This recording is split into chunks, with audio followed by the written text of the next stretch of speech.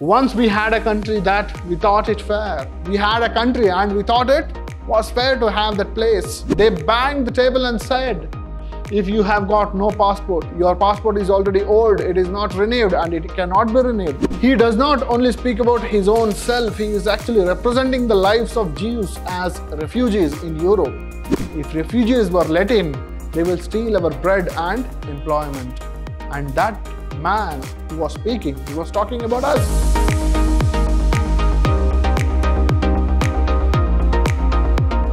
Hello students, I am Anil, Assistant Professor of English, Vidhyaashram First Grade College, the Temple of Excellence, MYSURU. In this session, we are going to look at a poem titled Refugee Blues by W.H. Auden for the students of first semester B.Ca. Refugee Blues by W.H. Auden.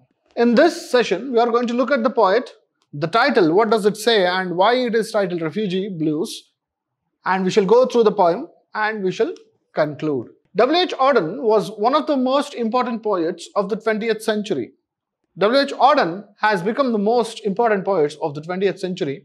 His poems have a strong political and social message. He believed that the human spirit survives best in an atmosphere of tolerance and compassion. Some of his best known poems are Spain and Muses Days B.Ca. So this is about W.H. Auden. His poems reflect human spirit, and that human spirit survives best in an atmosphere of tolerance and compassion. The title, Refugee Blues. The title of the poem, Refugee Blues, tells us a lot of what it is about, as the poem's sense of musicality is conspicuous in the title. So blues means sad songs. So when you read the title, you understand that the sad songs of those who have become refugees. The definition of the word refugee is a person who has been forced to leave one's country in order to escape war, persecution or natural disaster. Refugees are those people who lose their land, who lose their place to live due to various circumstances, that is war, persecution and natural disaster. Now this poem talks about their sad situation. Refugee blues. Say the city has 10 million souls. Some are living in mansions, some are living in holes. Yet there's no place for us, my dear. Yet there's no place for us. The first stanza of the poetry is like this. Say the city has 10 million souls. W.H. Auden particularly concentrates this poem, or particularly talks about the situation of the German Jews.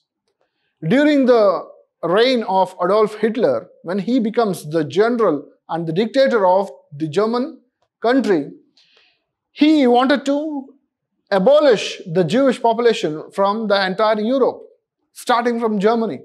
And these Jewish people become refugees in Europe. And this poem talks about them.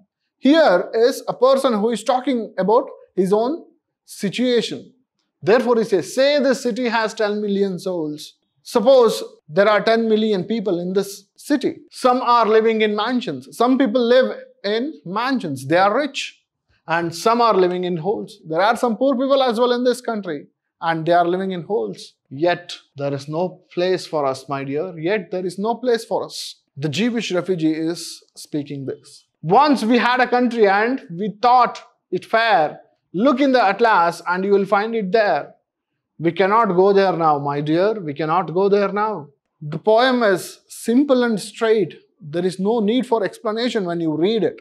Once we had a country that we thought it fair. We had a country and we thought it was fair to have that place. And when you look it in the atlas, you will find it there. We cannot go there now. But now we don't have such a land. We have lost it.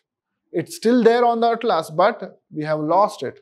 We don't have that place, my dear. We cannot go there now. In the village churchyard, there grows an old yew. Every spring, it blossoms anew. In the village churchyard, where we once were, there is a yew tree. Every spring, it blossoms anew. Every spring, it grows into a new tree.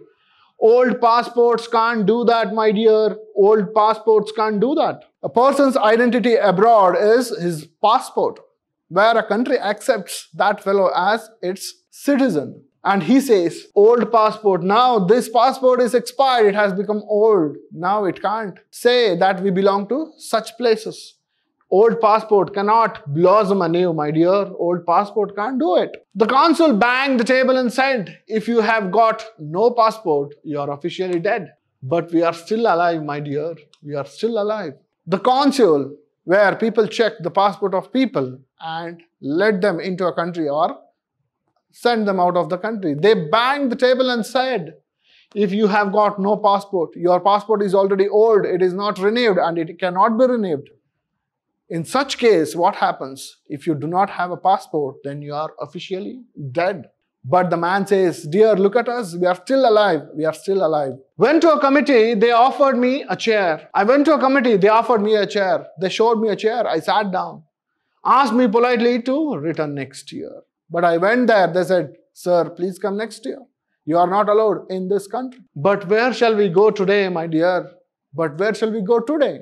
Tomorrow, yes, I can come back, but today, where shall we go? This is a question being asked by the Jewish refugee. Came to a public meeting, the speaker got up and said, I went to a public meeting where there was political campaign going on. If we let them in, they will steal our daily bread. And that speaker was telling something. What did he say? He said, if we let them in, they will steal our daily bread.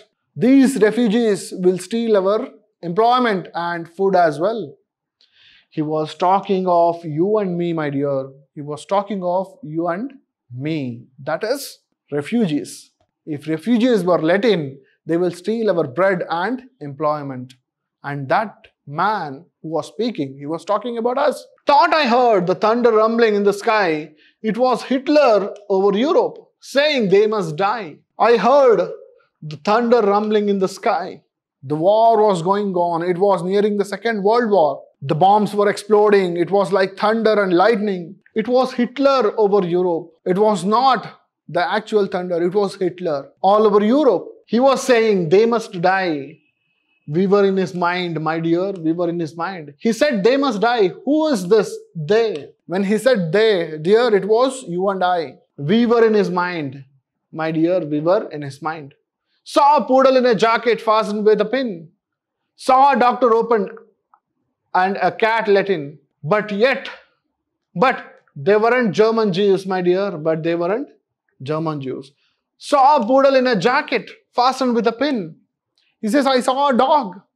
It wore a jacket. It had a pin. A dog was given so much. Saw a door opened and a cat let in. And I saw a door was opened and a cat was let in. We were humans, but they weren't German Jews. And that dog and cat, they were not Germans. Therefore, they were allowed inside a country. They were not German Jews. I went down the harbor and stood upon the quay. I went down the harbor. I went to the shores. I went to the harbor. I stood there. And what happened there? I saw the fish swimming as if they were free. I saw those fish. They were swimming as if they were very free. They were independent. Only 10 feet away, my dear. Only 10 feet away. I saw it there, my dear. It was there. It was swimming. It was free. And we are not free. I walked through a wood, saw the birds in the trees. They had no politicians and sang at their ease. Now the speaker says, I went into a forest as well. I saw the birds in the trees. They had no politicians and sang at their ease.